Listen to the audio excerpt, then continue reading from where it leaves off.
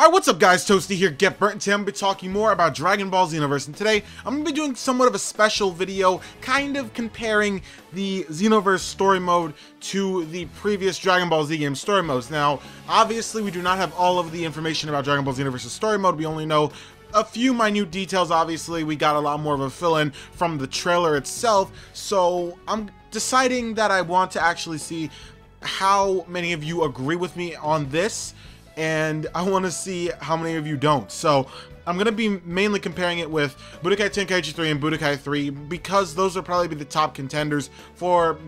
Actually, no, I'm going to say BT2. BT2 to Budokai 3 to Xenoverse, mainly because BT2, without a doubt, I don't think anyone could really argue, has a better story mode than Budokai Tenkaichi 3. That I'm just saying that's pretty much... I don't think that anyone could really argue with that.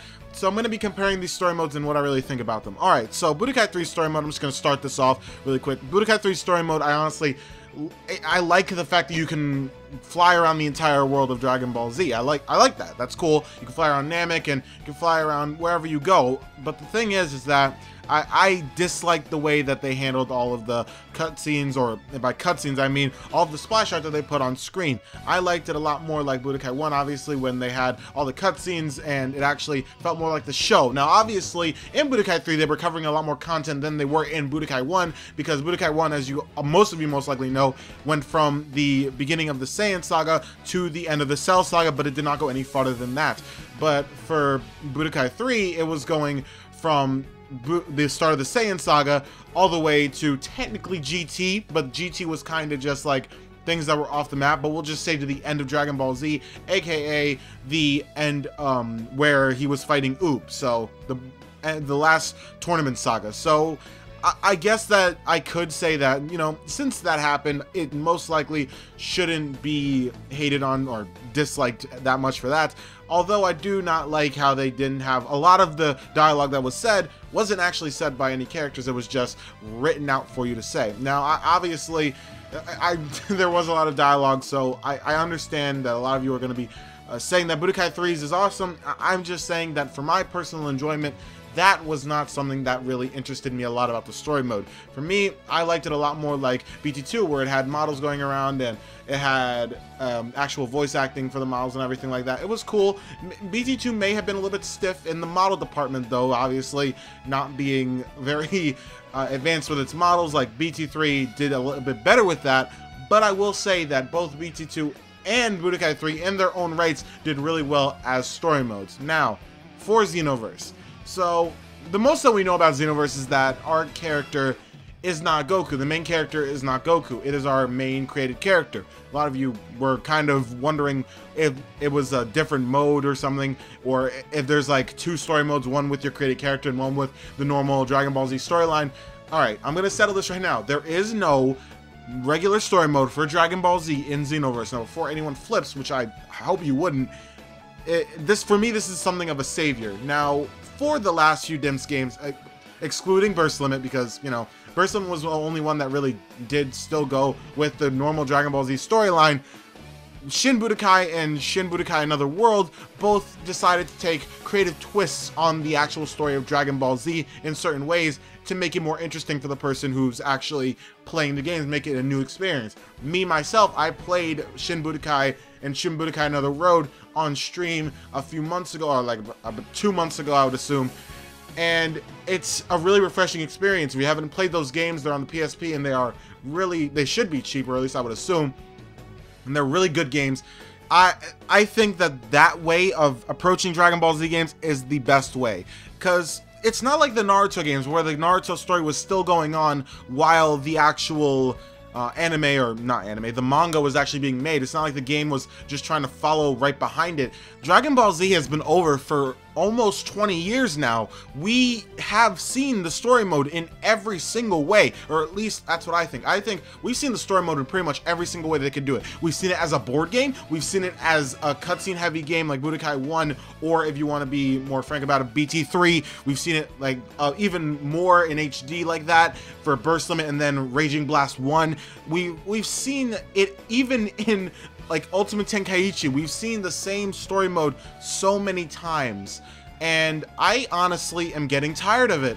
It's it's been 20 years since the series has technically ended, that we do not need to see the same way of them storytelling the same story again. I know they're Dragon Ball Z games. They should be telling the story of Dragon Ball Z, but really, is there being a difference in the new game for there actually having a twist on it to where you create your own character and they are the hero of Dragon Ball Z, and things actually act out differently? You have different villains and everything in DBZ changes around your hero instead of Goku.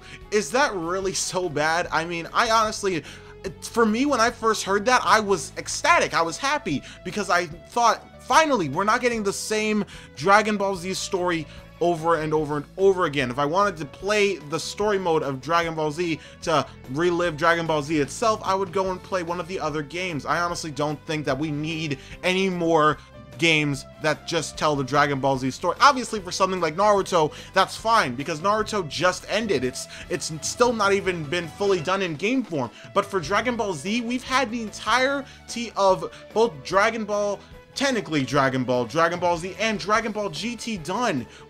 Even the movies in the Budokai Tenkaichi games, we've seen this. We've even seen side stories in like Raging Blast 1 and all that stuff. Made up stories in that, like Bardock meeting Goku, Goten, and Gohan. We've seen almost everything we need to see about Dragon Ball Z's or a normal origin story. I honestly don't think that we need to see it any more times from now on. I think that for the future of DBZ games, including Xenoverse, I think that this sort of approach is the correct one. I think that having different story modes that maybe put a little bit of a twist on the original Dragon Ball Z story is a better way of going at it than just a normal DBZ story with the same characters, the same events, the same stuff happening that we've all seen for so many years. Alright, so that's pretty much it for this video. I know it really wasn't a technical comparison video of every single thing comparing, but I really wanted to just talk about the story modes in Dragon Ball Z games in general, because a lot of people are actually saying things about the story modes, saying that they don't think that some elements are that good, or they say things are not like Budokai 3 or Budokai Tenkaichi where it's just telling the story, and some people are actually saying they don't like that. Yeah, I actually go around on YouTube a lot and see a lot of Xenoverse videos and a lot of people saying that, so it's kind of weird and I don't really understand it, but if you feel that way, please don't be afraid to comment down in the comment section down below. I'll try and make sure that you don't get shunned just for your opinion. I honestly just, in my personal opinion, don't think that we need to see Dragon Ball Z games do the same Dragon Ball Z story over and over and over again anymore. But that's just it for this video, guys. Thank you guys so much for watching. If you were able to stick through all of this, then make sure to hit that like button if you really did enjoy it. And that is it for me. If you guys don't know me, my name is Toasty. I upload a bunch of Dragon Ball Z and Naruto related videos about the new games, as well as some speculation on maybe what new games will be releasing after a certain game, or anything else around that topic. I also make a bunch of videos with YouTubers like Rhymestyle. I make videos with Thundershout as well. I make videos with pretty much every other DBZ YouTuber, and yeah, that's pretty much it. If you guys like the content, then make sure to subscribe down below, and don't forget to like the video because it really helps my channel out, and I really appreciate all your support. Thank you guys so much. I will see you guys later. Peace out.